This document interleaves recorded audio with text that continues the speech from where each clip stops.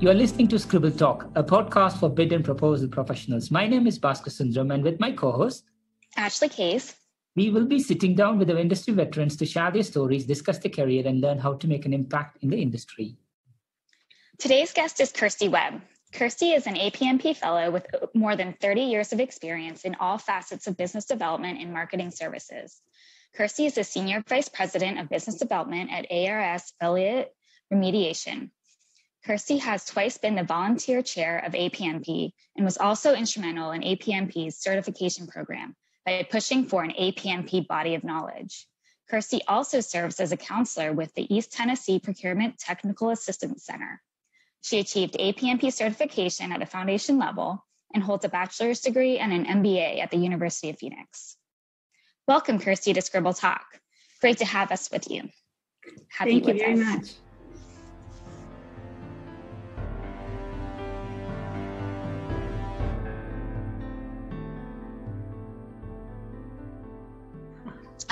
So we're going to start out with a little bit of your early beginnings, Kirste. Where were you born and where did you go to school? I was born in a very small town in Western Maryland called Cumberland.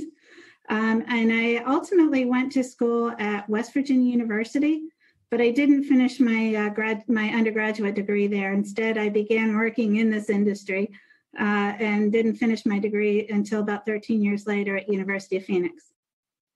Oh, wow. Very interesting. And did you go to high school in the Maryland area? I did, a school called Allegheny High School. Oh, very fun. And what about your first job? Oh, geez. My first job actually was a lifeguard. Oh, wow. Yeah, I used to lifeguard at our pool in the summers. Oh, very nice. So when did you first enter the proposal industry? In 1986. Wow. And so how did that go? It was very interesting. I was taking a graduate level Old English course at West Virginia, and I was the only undergrad and the only one somehow managing to get an A in the course. Come to find out later, it's because of where I grew up. But my professor came to me and inquired if I'd be interested in applying for a summer job in the Washington, D.C. area. So I interviewed for this job called a proofreader editor. And as I continue to this day to tell everybody, I hate reading and I hate writing. So I am applying for a proofreader editor job. It was supposed to be a summer job. And about 6-8 weeks into the job, the company asked me to stay full time. And at 21 years old, not often that can happen. So I said yes. And at that time, there were no real dedicated proposal departments. And my immediate boss came to me, probably 6-8 months later and said, I have a vision. I'm going to create something called a business development group, and I want you to be my first business development specialist. And my usual response to things is, sure, what's that? And that's where it started. I went through high silver proposal training.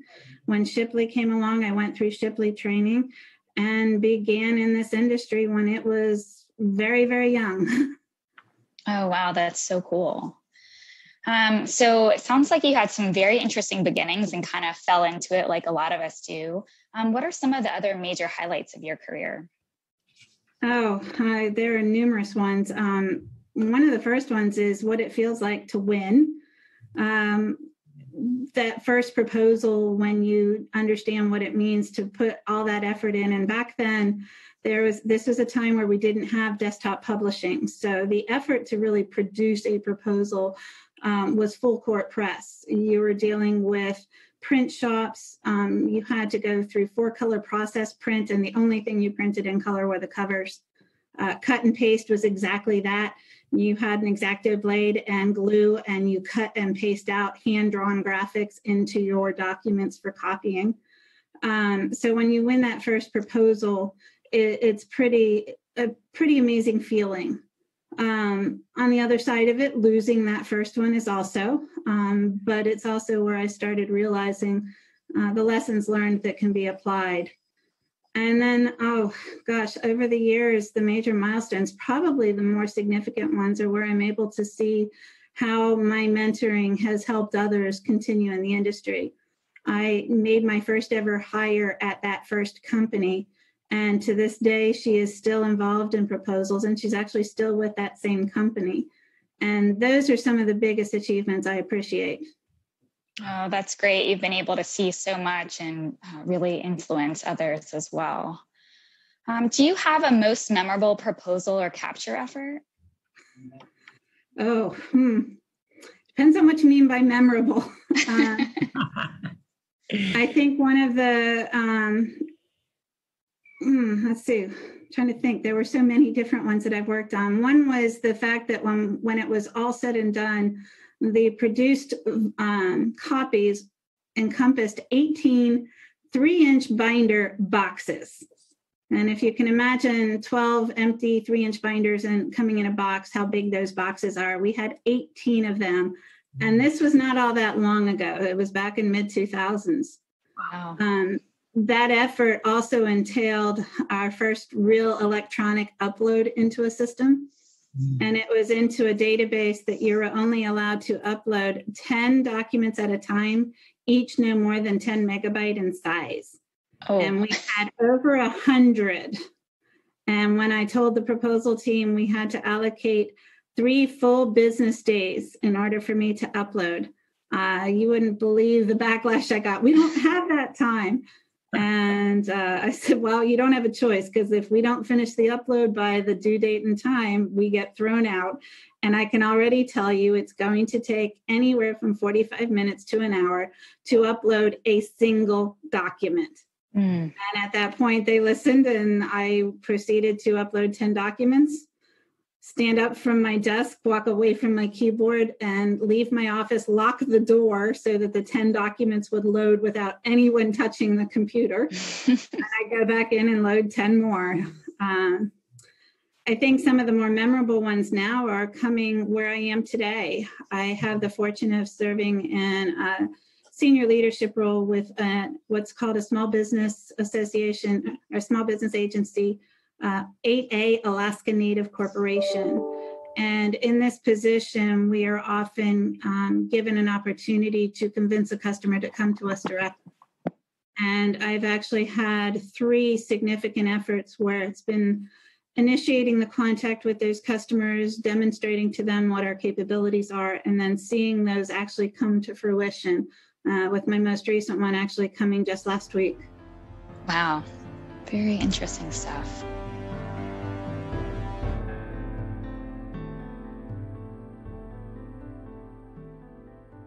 Wow, Kirste. So in addition to taking lots of different roles, Kirste, I also noted that you also have been part of a very interesting different types of industries as well, Kirste. That is very true.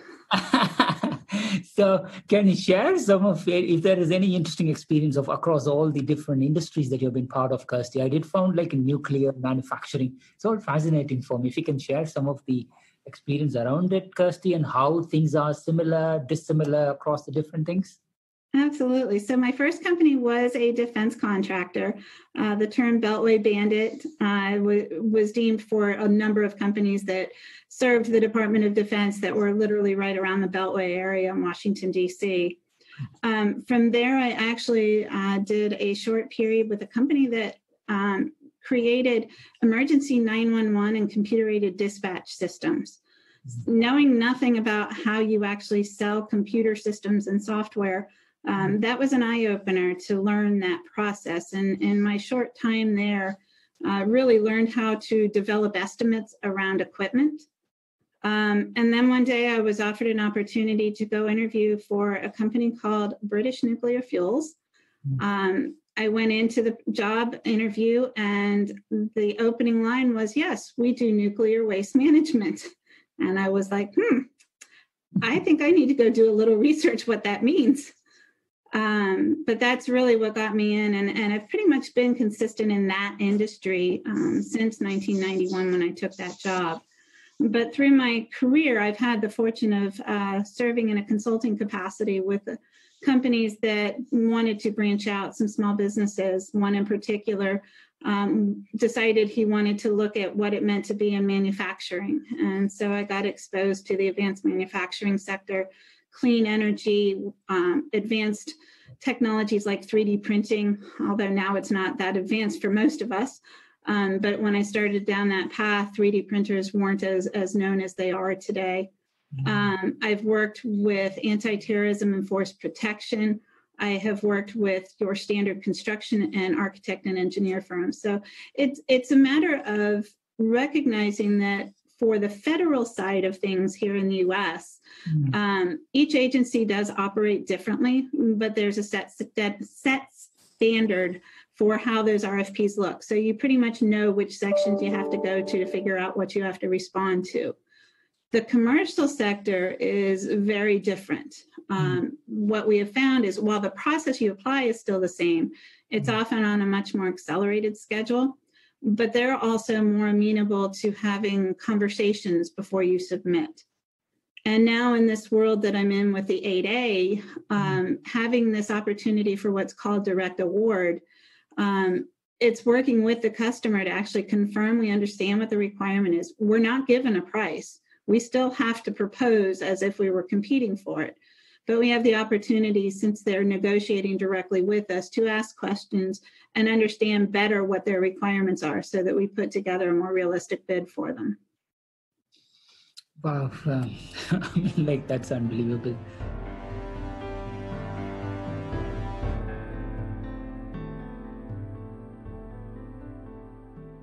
Kirste, and you're still full on. And at what point, Kirste, with all these pretty busy schedule, you decided to be part of APMP and join APMP as a member?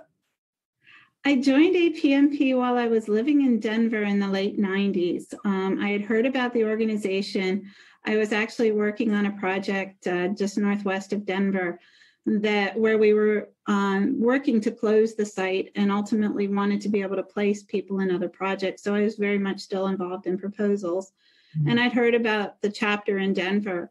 So I got involved with it, decided to take a shot at a presentation, worked with a colleague of mine, and we put together, I put together one, I think it was on oral presentations, if I remember right. And I worked with another colleague about cost proposals. Both got accepted. The conference was in Colorado Springs, and pretty much since I actually helped with the conference coordination, and it was through that process that I became more and more engaged with the association. And our original executive director, David Winton, folks like David Bowl. David was very active in Denver, and I could blame him, but I don't. I am grateful to him for giving me the opportunity to step up to the board. Wow. Is Colorado Springs your first BitCon? Yes. Okay. That's it. How from that BitCon to, I'm sure, the last BitCon in Florida, what changes, what similarities do you find, Kirste, all the way through from 1990s to now 2020, 30 years?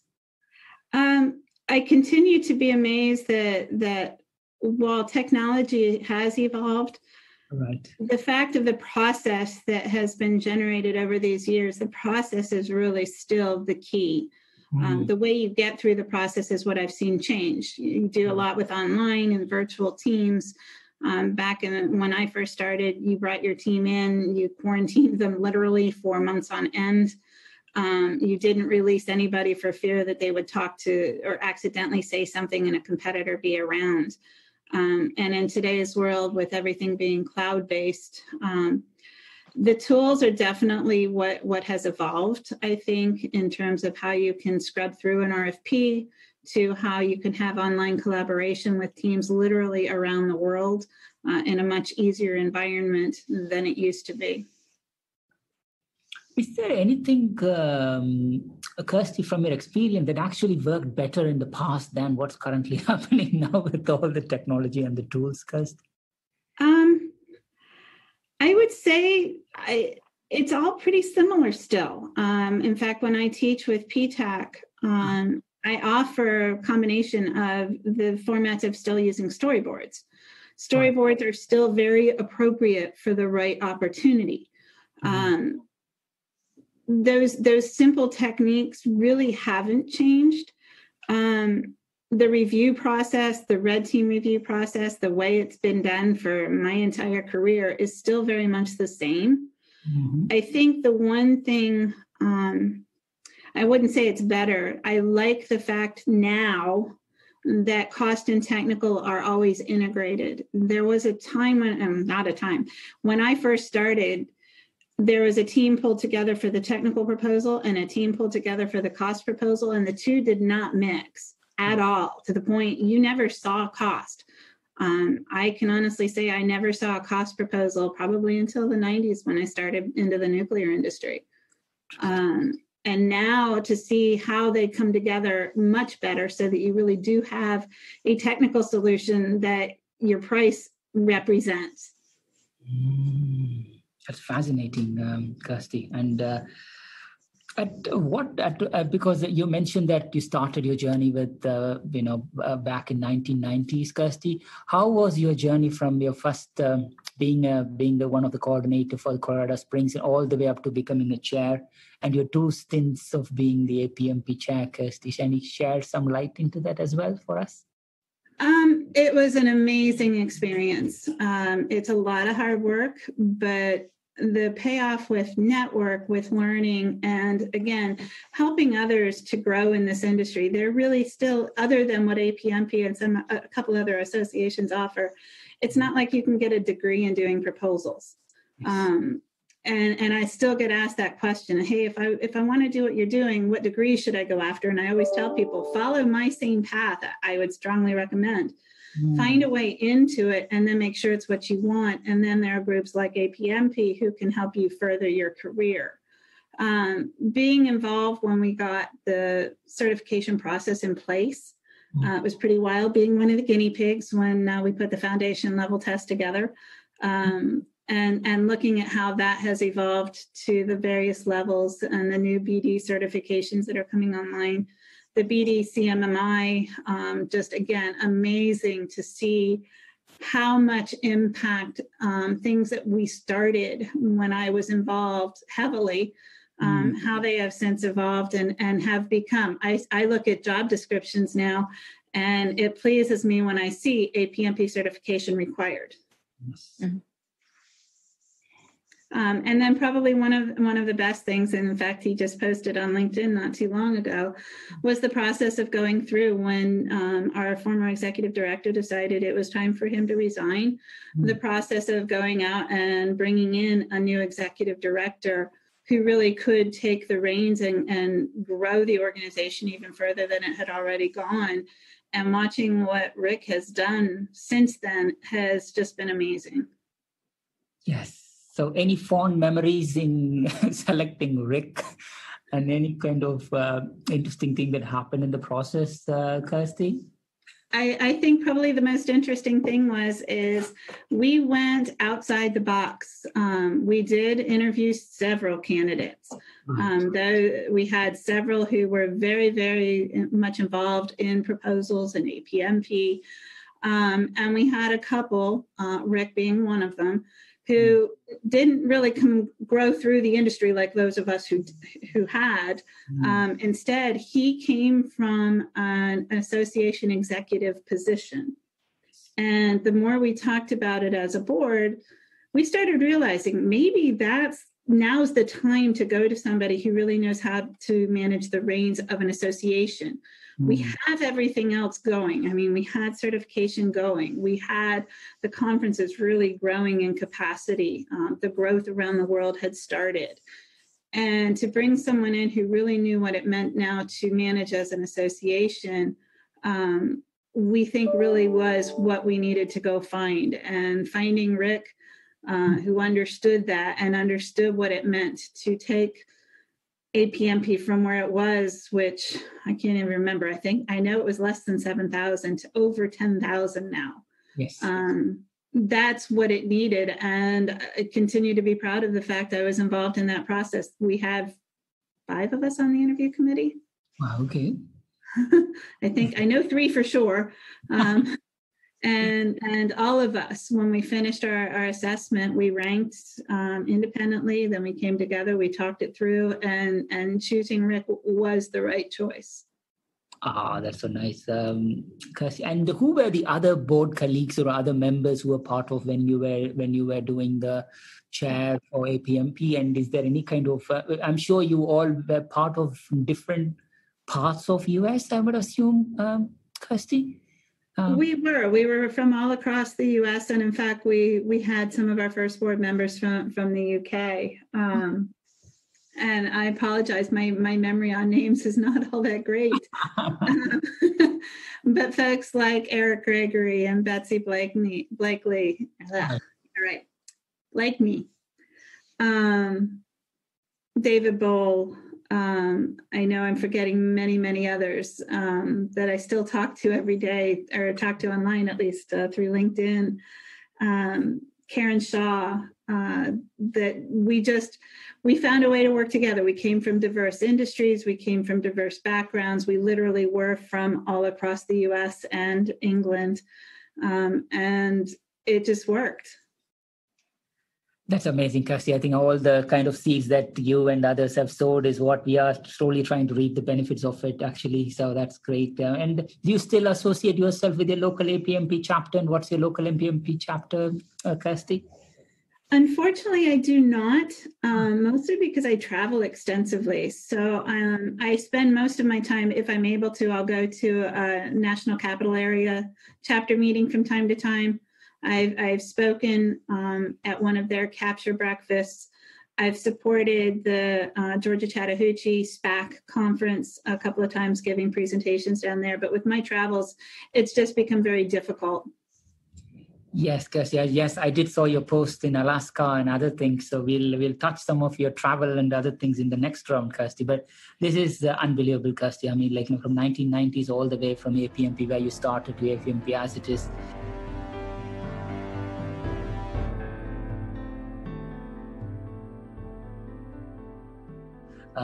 It's brilliant, Kirste. So over to Ashley. All right, Kirste. So we've learned a lot about your career, and it's been amazing hearing some of those stories. We have a couple of fun questions for you coming up. So the first one is, tell me 3 things that not many people know about you. Most people know this now, but when I started in it, many did not. I am an avid cigar smoker. I, in fact, have here in my office a very nice humidor with a nice selection of cigars, so anyone who comes to East Tennessee can partake with me. Let's see. I think everybody knows I'm already a crazy cat lady. I love my cats. I have 7 right now. I've had as many as 11. And probably the most fun one, which again, a lot of people realize over the years, but it's still something fun to talk about. I collect fetishes. The Zuni Indians carve stone fetishes, and each stone carving represents a different aspect of life and being. And so I have a pretty significant collection of those. Oh, that's so cool. You mentioned cigars. Can you tell us your 3 favorite cigars? Now that's an easy one. The first one is El Rico Habano. It's very hard to find, but I do love it when I can find them. It's amazing. The second is pretty much anything from a line called My Father Cigars. He makes some very, very nice cigars of his La Bijou and probably the Judge, partly because of its name. And then thirdly, I would say is probably going to be the Edge.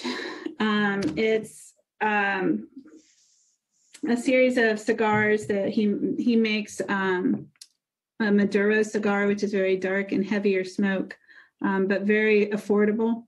So those would probably be my top 3. Oh, very interesting. So what about 3 places that have cigar-friendly pubs or bars? Again, that I actually have, although I don't keep it up to date much, I do write a blog periodically about once a year called Craft Cigar Will Travel. But one of the big things on my page out there, I actually have cigar-friendly bars and cigar-friendly shops, mostly because as a traveling woman, traveling by myself, Cigars has been one of those things that it's been interesting watching the reaction when I go in to purchase.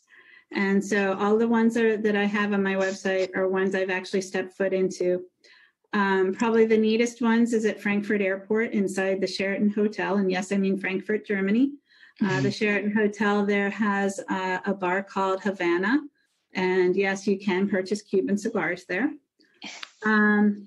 Washington, D.C. area has several. My usual hangout is called Basin Street Lounge at 219 King Street in Old Town Alexandria. And then thirdly, right here in my neck of the woods in Knoxville is a neat little pub called Just One More, and it is a cigar-friendly bar. Very cool. Okay, so going in a different direction, you're a new addition to the crayon box. What color would you be and why? Purple, because it's my favorite color. I always pick purple or fuchsia as the first two colors when I start coloring. I love it. What's the most courageous thing you've ever done? Gone to Ghana. Wow. I have actually been to Africa 3 times. All 3 have been in the country of Ghana, and it was an amazing experience and one I never envisioned that I'd ever be able to go on. Yeah, that sounds like an amazing trip. Or 3 times actually, right? Yes. What is the funniest thing that has happened to you recently? That's a good one. I'm not sure. I've had a pretty crazy first couple of months here. So we've been going nonstop with the proposal world since before Christmas. So it's been kind of quiet for me. Okay. What profession other than your own would you like to attempt? I've actually thought about doing more in the nonprofit world, running an association, running a nonprofit organization, which I have had the pleasure of doing. Unfortunately, was not able to commit to it full time. So I've often thought my retirement job would be that, or potentially going and working for the federal government in their procurement department to kind of walk them through the headache that they give us contractors. Very cool.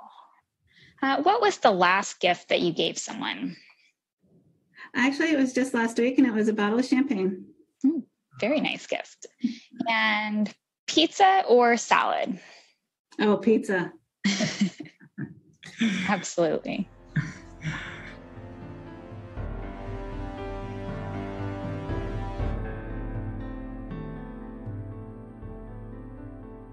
Thank you. Thank you, Kirste. That's a quick one. Kirste, did you say that you love cats? I do. Do you have cat at home, Kirste? Or I actually have 7 of them. Oh, really? Mm-hmm. Okay, here is a good one. Kirste, if you have to ask your cat 3 questions, what would those 3 questions be? Let's see. It depends on which cat I ask. Okay. So let's see. I will choose my youngest first, Mystique. Okay. If I could stay home all the time, would you be happy? My oldest, Jack. Did you used to be a surfer dude in another life? And then let's see. And then my sons. I typically never had an issue with any cat that crosses my doorstep. And I didn't at first with my son's cat when he brought him home. But his cat, Pantera, unfortunately still holds me accountable for the fact that I took him to the vet to get him neutered. And since that time, he does not associate with me. And so I would ask him if he really does love me. Oh,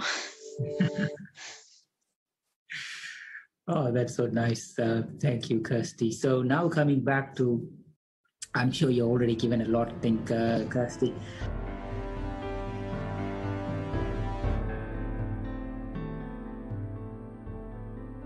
Who are the people who have been most influential in your life and career so far, Kirste? First and foremost, my mother and father. my father, I swore I would never follow in his footsteps. And one day back in the 90s, I was complaining about a red team.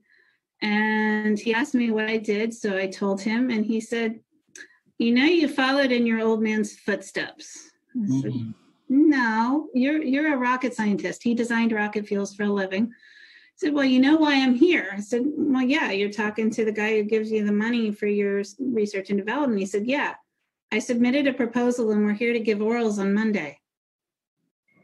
And I thought to myself, yep, I did follow in his footsteps. And he was my guidance, my counselor, my advisor.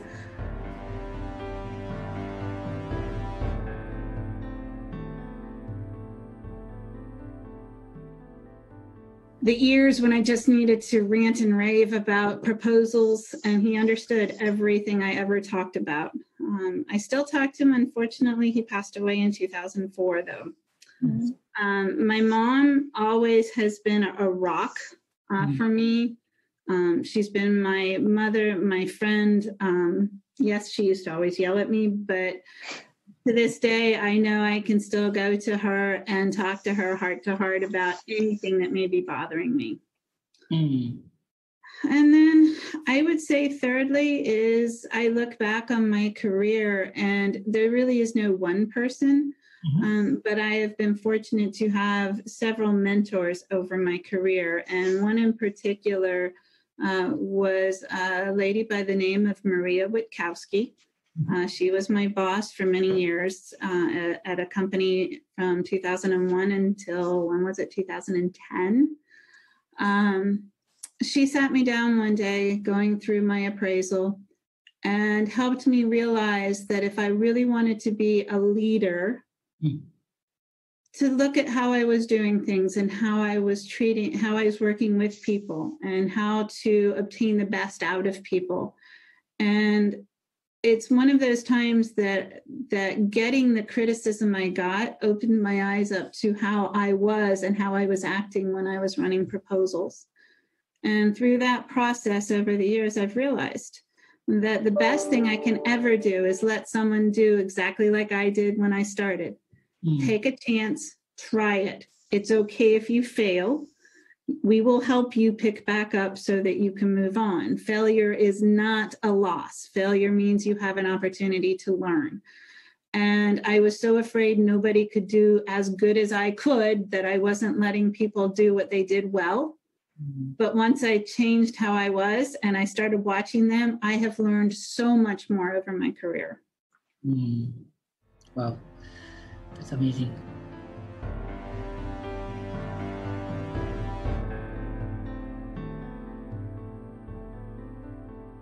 Looking back, Kirste, I know you've done so much to APMP, so much for your 30 plus years, different sectors, and other things with lots of traveling and other things, Kirste. Looking back, what are the kind of top three things that you are so proud of yourself, Kirste?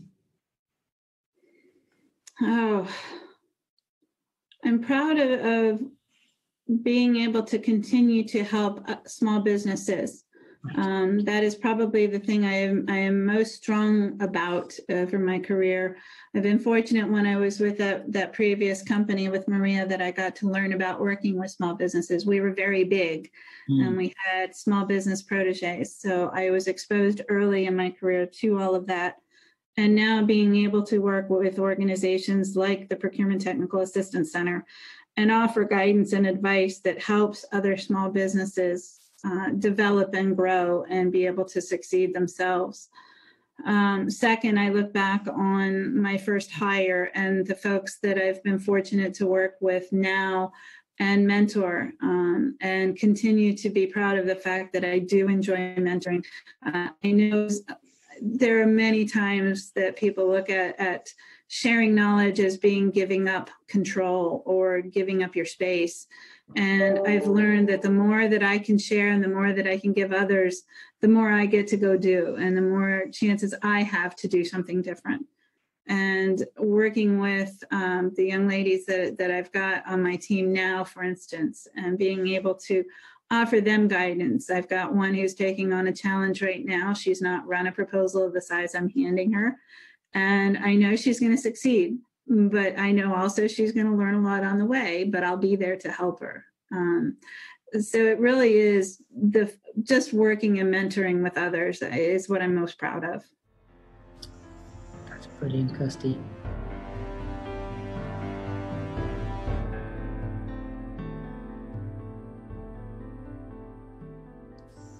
So Kirste, it sounds like you've had an amazing career, you've done some great mentoring, and you have so much knowledge. What is one common myth about our profession that you want to debunk?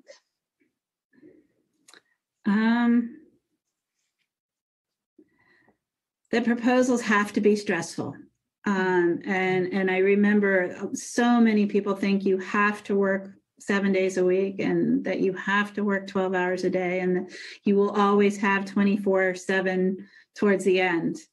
And with proper organization, with proper planning, really using the tools and the processes that have been developed over the decades, you can get away from that and make proposals fun and enjoyable and teams that want to work together again. That's great and so true. What advice would you give to someone wanting to pursue a career similar to yours? The same advice I give every time I'm giving a talk at PTAC. Murphy's Law is going to happen. It will. And if you come in with a mindset to try anything, recognize that something is going to fall apart, not happen the way it should have, but plan for those scenarios. It's a very worthwhile career. But the other piece with it, as I mentioned, is give it a try. I coach young women and young men both, and often I'm stressing to them, don't say no until you've tried it. I don't like reading and writing still to this day, but what do? I read and write every day. And if I had said no to a proofreading editing job because I hated reading and writing so much, I wouldn't be here today. If I had said no to the opportunity to become a business development specialist, if I had said no to the first time I was traveling by myself, if I didn't go out one night and go and enjoy a cigar and actually meet a colleague who we now partner with, if I hadn't done those things, I don't think I'd be where I am today. Such great advice. So what's next for you? Oh, I am just enjoying where I am. I'm having the fortune of working with a growing 8A. And I am looking forward to taking us to the next level. As an Alaska Native corporation, we are able to create new subsidiaries to pursue 8A opportunities. And we've just spun off our first 2. We've got 2 more most likely coming up this year. And I have the ability to drive strategy for all of them. That's very exciting.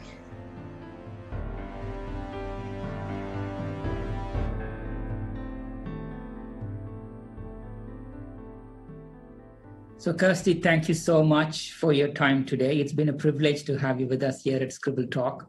Wish you all the good health and happiness. Please do continue to inspire our colleagues in bid and proposal industry, Kirste. Thank you so much. Thank you very much. I appreciate it. Thank you, Kirste. To our listeners, thank you so much for tuning in. Please visit batchuscribble.com/podcast to listen to this episode and check out any of our other previously recorded episodes. If you've enjoyed today's interview, don't forget to subscribe, review, and share the Scribble Talk podcast. We hope you'll check out our next episode where we interview another industry expert and special guest. Until then, it's Ashley Kays, Baskar Sundaram, signing off.